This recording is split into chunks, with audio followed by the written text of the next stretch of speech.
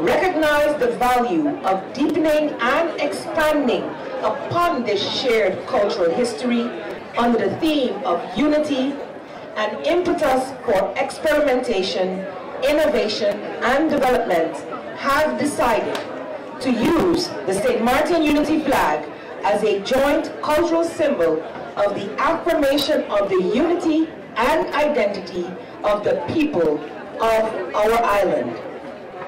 The St. Maarten Unity flag bears no political or institutional value and is therefore to be used only on occasions of cultural value to the people of St. Maarten.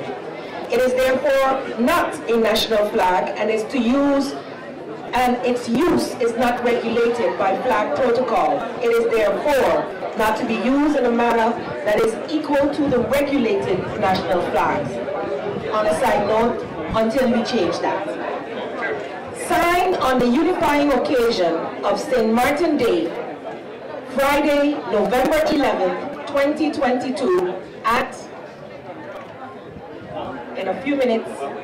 And for St. Maarten, I will sign Sylvia Jacobs, Prime Minister, as well as Dr. Anders Rudolph Samuel as Minister of Education, Culture, Youth and Sport, and for St. Maarten, President Louis Washington, and Madame Dominique Democrite Louisy, third Vice President in charge of Human Development. And we now go over to signing.